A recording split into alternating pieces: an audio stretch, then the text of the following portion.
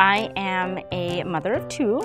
Saving money, Sun Sentinel has been our #1 resource for it. With coupons alone, we're probably saving anywhere from $500 to $700 a month. We use it for being able to find out what events are free in the community for the kids, where can they share some time with other children, where can I meet other mommies and kind of talk about our daily stresses.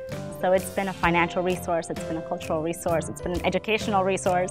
But yeah, I love it. I absolutely love it. My name is Stephanie Rojas-Mantis, and I'm a Sun Sentinel saver.